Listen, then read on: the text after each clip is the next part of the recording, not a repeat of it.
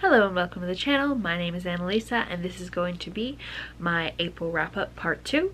I read pretty much no physical books in the second half of April, except the cookbook that I showed you last week. I did read several books for the Disability Readathon this month. We'll start with those. I also read some monster romances that I got as part of a plus-sized stuff your Kindle type event where a bunch of plus-size authors writing about plus-size characters were giving out free copies of their ebooks, and then a little rabbit trail led me to another book, but I will get to that in a moment. First, let's start with disability and chronic illness. I read Sick, a memoir by Prochista Kapkpour. Unfortunately, I ended up giving this one 2 stars, and I have notes.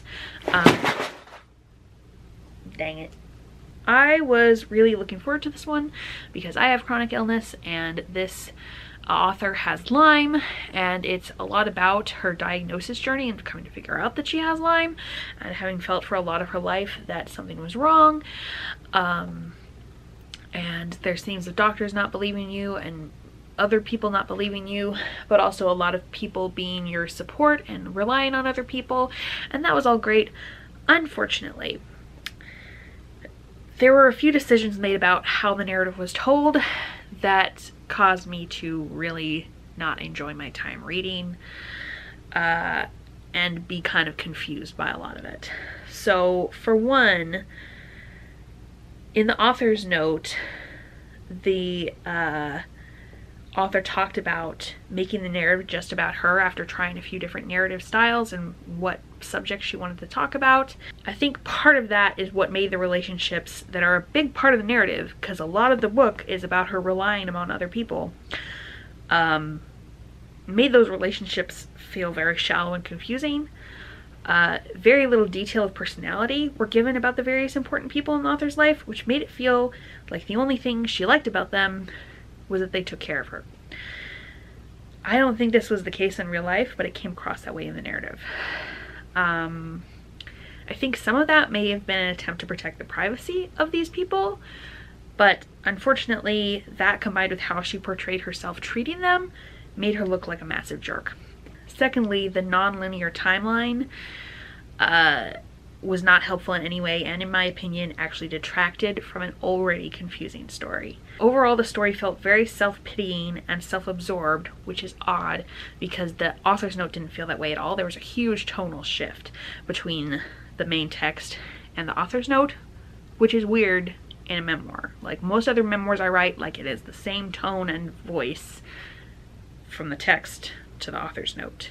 In the author's note, it much more came across that she actually cared about the people in her life as people. When I went to Goodreads to check out the reviews, see if I was the only one who felt this way, I found that indeed I was not the only person who felt this way, and that kind of made me feel better about it. I think partly it was the author's brain fog that led to a lot of the confusingness and the problems with how things came across.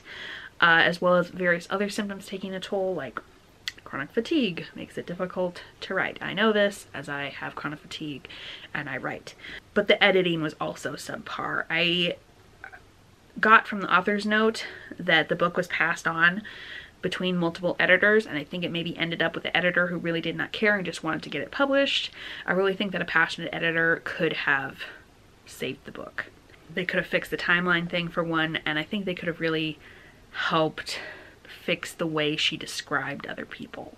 Then we have The Silence Between Us. I had somehow heard somewhere that this was not Own Voices, but it is. It's by a deaf author, and it is about a deaf girl going to hearing school for the first time. She's been at a deaf school pretty much all her life. She knows sign language fluently, and it is about her making new friends at this school, learning not to judge people quite so quickly because she is very judgy at the beginning of the book. Yeah, figuring out how to navigate the hearing world, fighting for accessibility, and her experience with interpreters.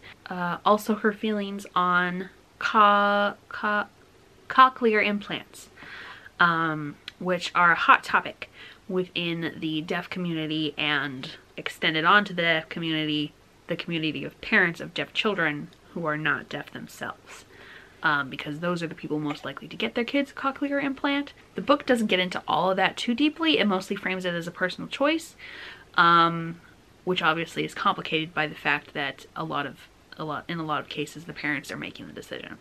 Our main character is 16, I think, and does not want one. Her parents are both hearing and learned sign language pretty quickly to be able to communicate with her.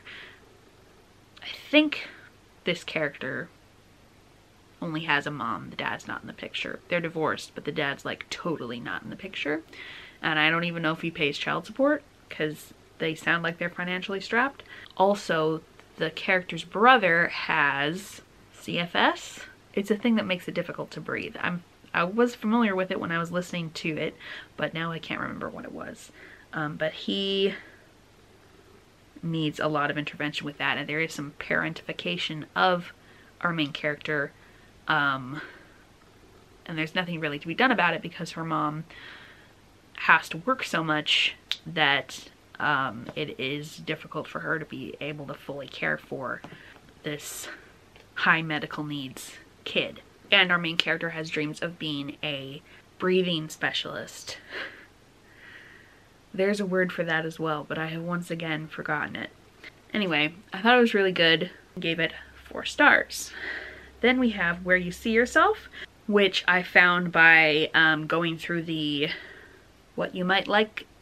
Readers also enjoyed these books on Goodreads, and this is both written by an author who uses a wheelchair, and as I was listening to the audiobook, I got to listen to the interview between the author and the narrator at the end of the audiobook that is all about the narrator also being a wheelchair user and them talking back and forth about how disability representation is important to them and like how one became an author and the other became a voice actor, stuff like that.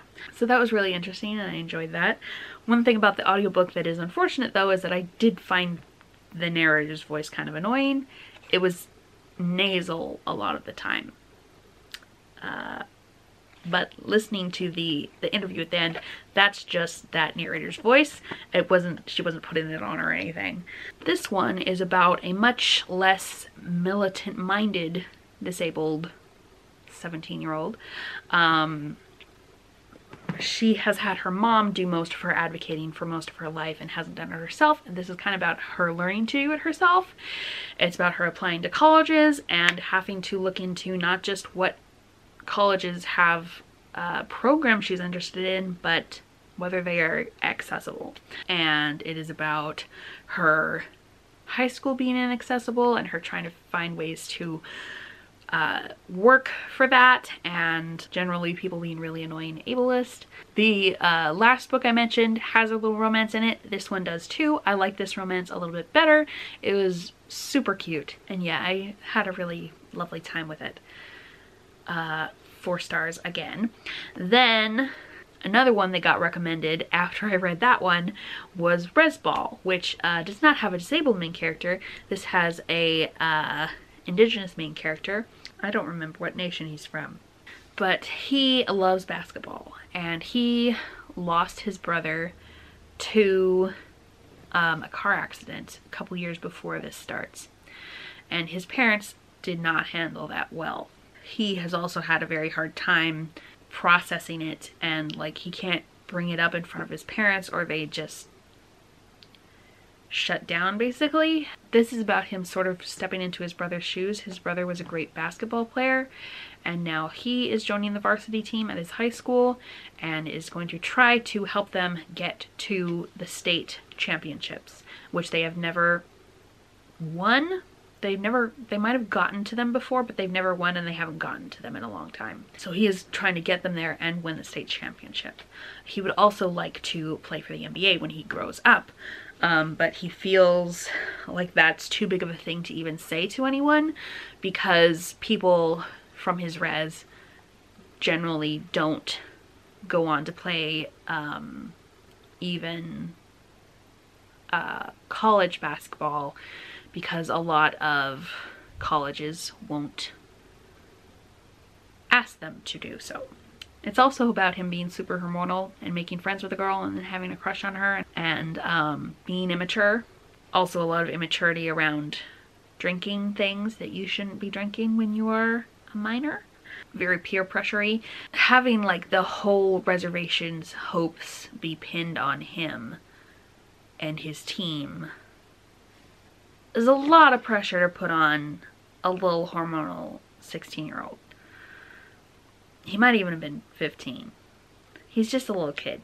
And then of course also having to deal with his brother's death and his parents' reactions to his brother's death. So this kid had a lot to deal with, and I think ultimately he bore up under it pretty well. And I ended up really enjoying it. I also really enjoyed the author's note on this one as well. So I gave it 4 stars.